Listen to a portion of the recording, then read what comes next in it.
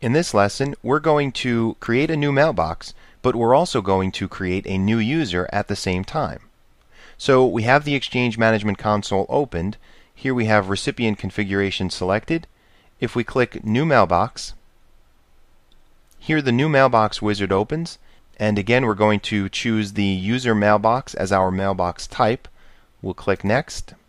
In this case, we're going to leave the default selected, New User. We'll click Next.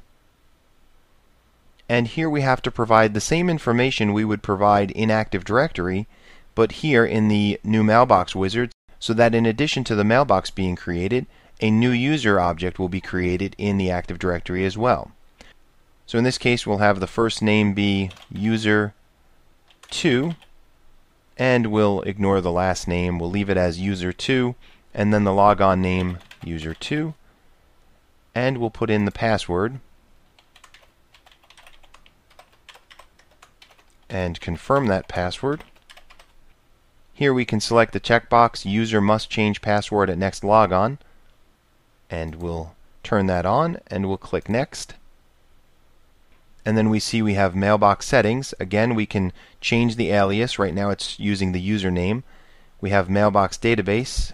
We'll click Browse, and we'll leave it in the first storage group. We'll say OK. Then we have Managed Folder Mailbox Policy and Exchange ActiveSync Mailbox Policy. We'll leave these deselected at this time because we haven't covered these subjects yet, and we'll click Next. So here we see a little bit more to the configuration summary because we're not just taking an existing user and creating a mailbox for that user. In this case, we're creating both a mailbox and a user.